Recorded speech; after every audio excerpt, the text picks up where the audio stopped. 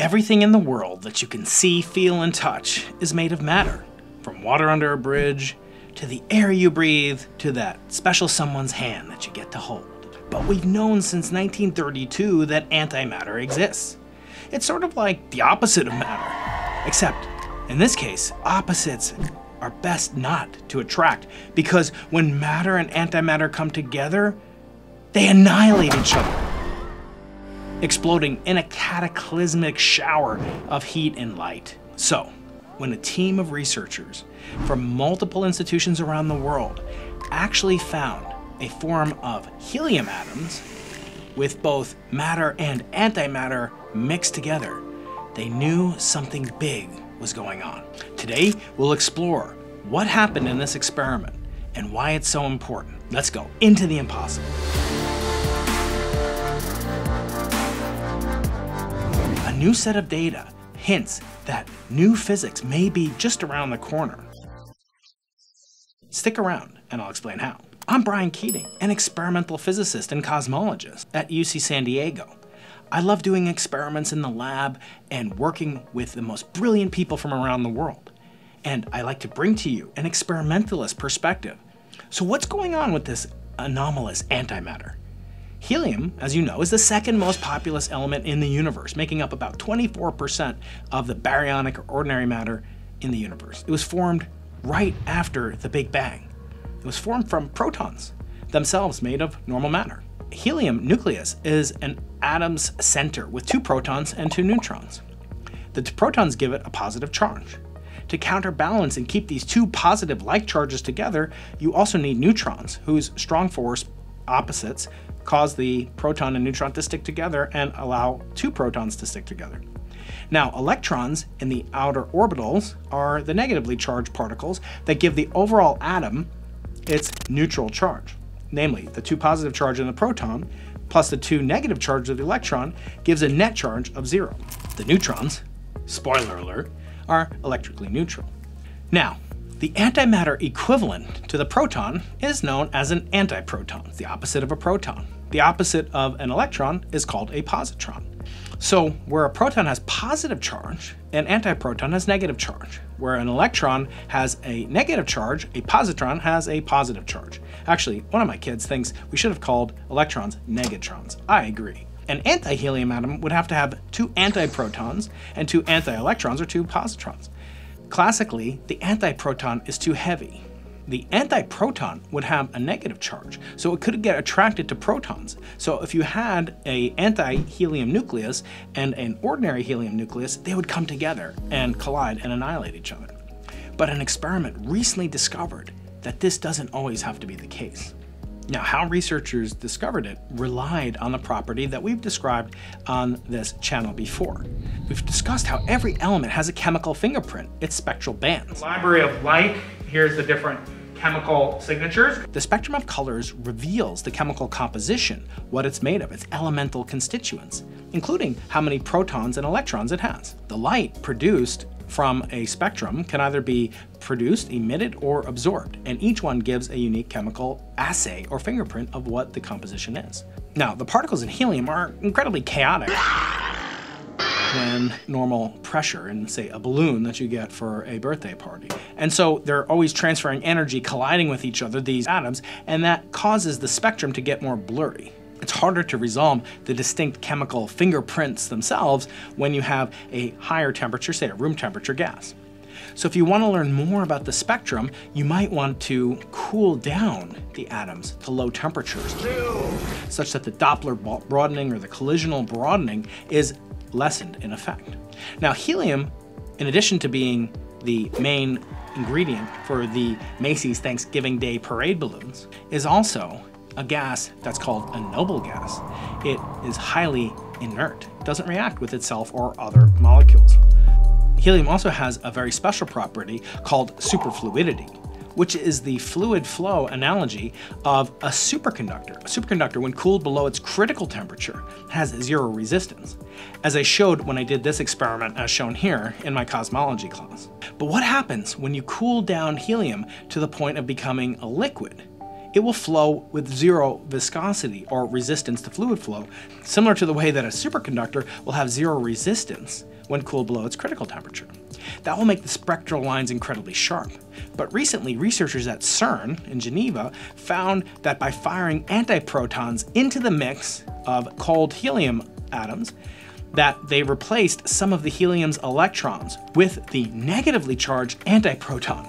They were able to stabilize this kind of hybrid of ordinary nuclei of helium-4 as it's known, with replaced electrons that were antiparticles of the proton, so that charge was conserved. You had two positive charges, the two protons, two negative charges for the two antiprotons.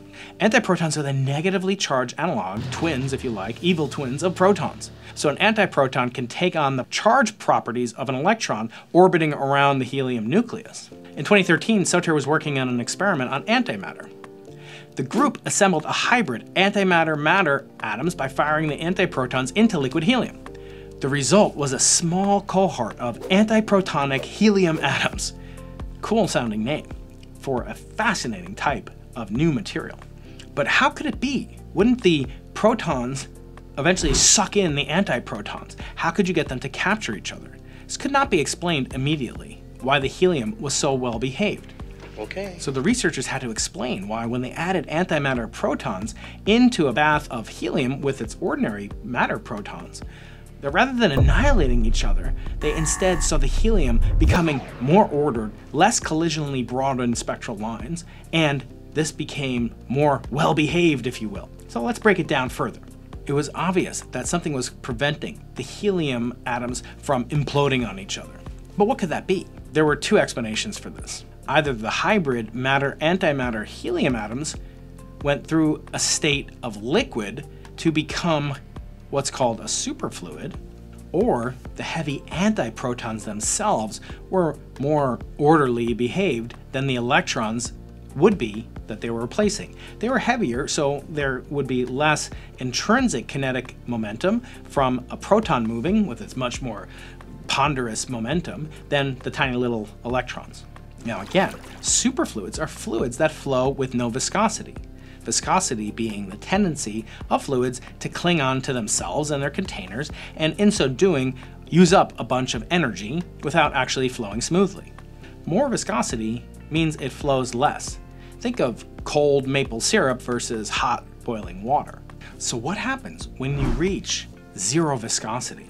And you can get behavior associated with individual particles, really quantum behavior, but on a macroscopic scale that ordinarily couldn't happen at normal temperatures. In superfluidity, you get these strange looking phase diagrams, and the fluid flows without resistance, and it can actually leave and escape a container that it's in, almost as if it has a mind of its own.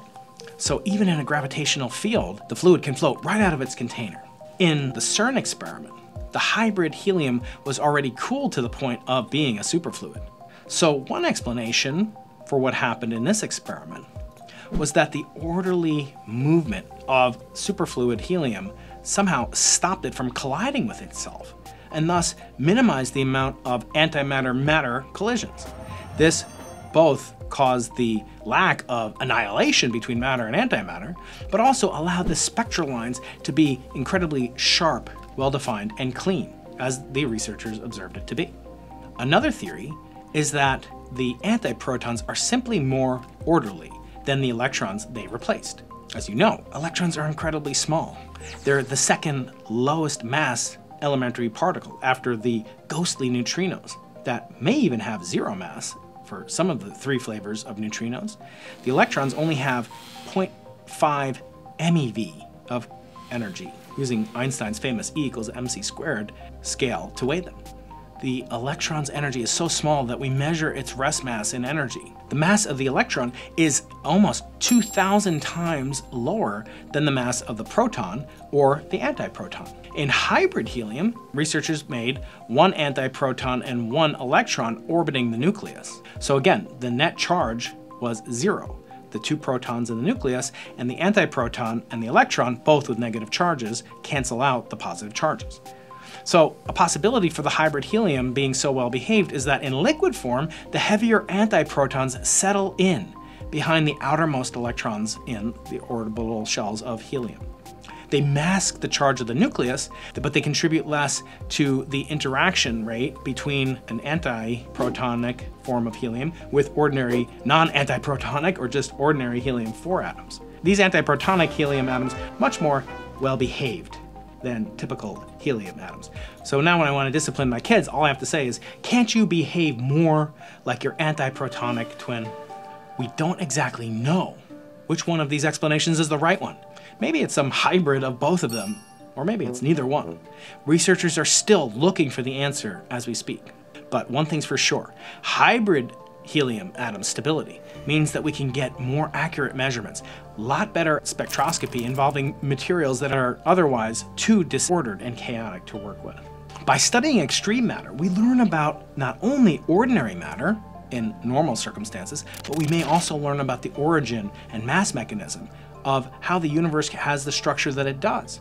Because according to symmetry principles, the early universe should have produced just as much matter as antimatter, therefore annihilating itself in the very first few nanoseconds after matter or antimatter came into existence. So we shouldn't even be here. I'm not even supposed to be here today! To ask the question about why it exists or not. So it's a great mystery. The matter-antimatter asymmetry relies on something called baryogenesis, which we'll talk about in future videos. But one thing's for sure, studying the properties of the smallest constituents in the universe tells us about the grandest cosmic scales possible. This investigation, using tools of spectroscopy and low-temperature physics, tells us about Big Bang nucleosynthesis, formerly solely the purview of astronomers and cosmologists working on early universe physics. Now, we won't be able to do this with any type of atom. For one thing, helium is a noble gas, as I said, and it can form a superfluid. Not all gases can do that. And not all of them can be fired at with antiprotons to form the simplest possible specimens to study. So up until now, we've made do with these blurry spectroscopic images, and we have done the best we can, but now physicists at CERN can look in a clean environment to get more and more accurate data and hopefully unveil the cosmic mystery of how matter predominated over antimatter and how we didn't all end up as a bath of photons percolating through an empty universe. Physicists may be able to construct all sorts of novel materials. Imagine decades from now, we have an anti-periodic table created by techniques and studied by technology such as that discussed in today's video. We may even someday be able to do something with the exotic particles that are rarely discussed, the pions, kaons, and other exotic quark-antiquark combinations. Maybe they have some hidden importance that astronomers, physicists, and engineers are only just now beginning to scratch the surface of. So if you like learning about these fascinating new breakthroughs in experimental physics, cosmology, and particle physics, subscribe to the channel and click on this playlist that I made just for you. Don't forget to subscribe.